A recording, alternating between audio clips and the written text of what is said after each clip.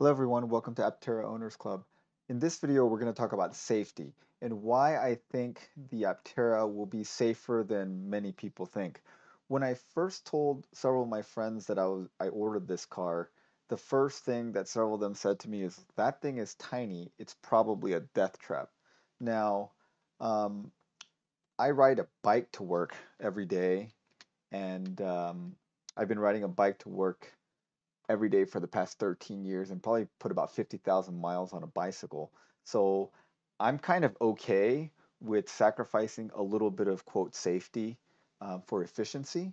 And I just understand as someone who rides a bicycle, I just have to be more aware of my surroundings to be safe. And I think I'll just be so much safer in an Aptera than on a bicycle. But that being said, I think there's several reasons that the Aptera is a lot safer than people think. So when people look at this car, it looks very light, and it is, and it looks, kind of insect-like almost, like it would be fragile, and they equate that to mean that it's not going to be safe. But if you actually look at the pictures of it, here's a picture that Aptera released a few days ago with it parked next to some Model 3s. And ooh, what is this? This is a Mini Cooper back here. If you look at it, it's not really that small, but the weight of the Aptera is about 1,800 pounds to maybe 2,000 pounds, depending on what kind of battery you get in it. So that's going to be every other car on the road is going to be about 50% to 100% or even a little more heavier than this thing. And people equate um, heavier, bigger vehicles with being safer. And all things being equal, a heavier vehicle is going to be safer than a lighter vehicle in direct collisions.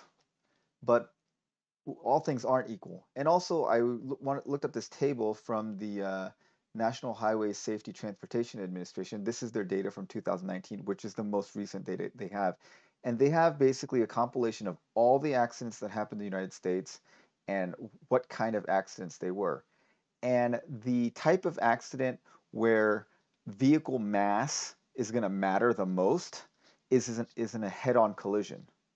And so if you look at a head-on collision, they represent only 2.7% of accidents. Um, and so in the other accidents, vehicle mass, it doesn't really matter as much. The most common, as you can see, is a rear end accident. And, that's like probably from following too close, not paying attention. And the vehicle mass, it does matter, but not nearly to the same degree. Now, the other thing to understand is that head-on collisions are the most dangerous type of collisions. So if you look at just fatal accidents, they do represent about, oh, excuse me, about 10.9 or 11% of all accidents. Now, the other thing to understand is that collisions with fixed objects represent 29% of all fatal accidents. So the heavier vehicle might help you out in these 11% of the head-on collisions, but they're going to hurt you in these collisions with fixed objects because a heavier car is going to have more kinetic energy, and you have to dissipate more kinetic energy when you hit a fixed object.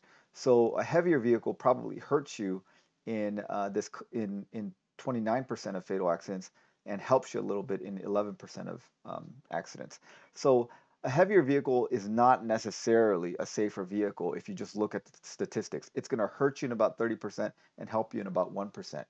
And I saw this video which shows how two similar mass vehicles are going to have totally different safeties based on the way they're constructed. So this is showing the differences that cars have made. So they crashed the 1959 Chevrolet Bel Air with a 2009 Chevy Malibu. I looked at the weights. The Bel Air is about 3,500 pounds. The Malibu is about 3,400 pounds. Both end up looking like mangled metal, but the newer car disperses the energy of the impact in a totally different way. Instead of a steering column slamming into his body, the driver of the Malibu gets... I mean, look at this guy in the Bel Air. He got totally crushed, and it's a slightly heavier car. So all things being equal, is not true based on the way the car is built. So why do I think the Aptera is going to be relatively safe? Okay, so safety kind of depends on a couple of things, and weight is one of them, but as we showed before, weight is probably a relatively minor component. The other thing is basically you need to dissipate the energy of the crash and have as little of the energy reach the passenger or the driver as possible. So one way is to have crumple zones, and that's what a lot of modern cars have. And the other, so the way that modern cars are built is there's a crumple zone that absorbs energy, and then there's a passenger safety cell. So they try to make the passenger compartment very strong so that there's no intrusion of things into the passenger compartment.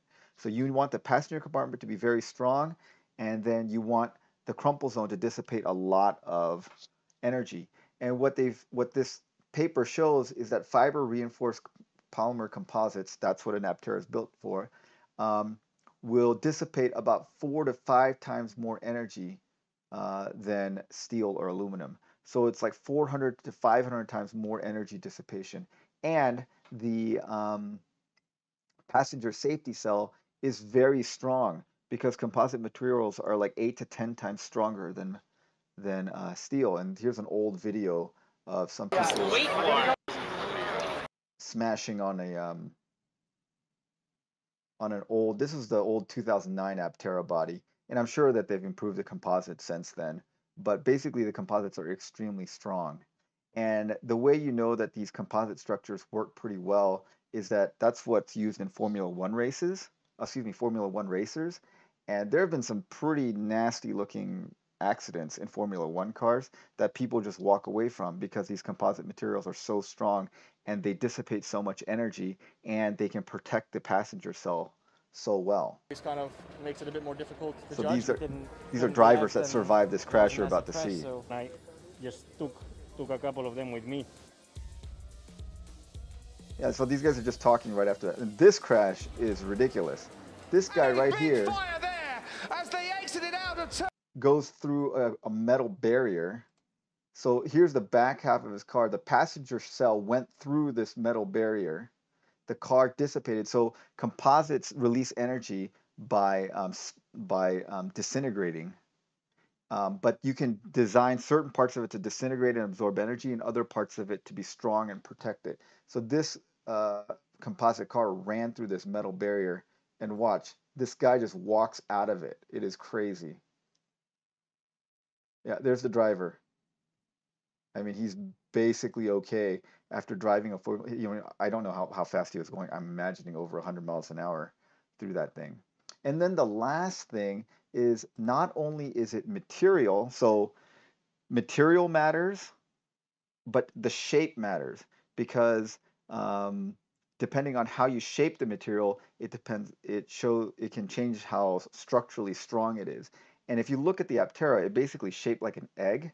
So it's basically a lot of arches. There's not very many flat panels. And so the arch structure and the spherical structure we know is the strongest shape. So it has material going for it, shape going for it, and it's not that small. So overall, we're gonna have to wait for the crash safety data to come out, but I suspect that it's gonna be a lot safer than people initially think by looking at it. All right, so tell me if you guys agree, disagree, put comments below, and thanks for watching.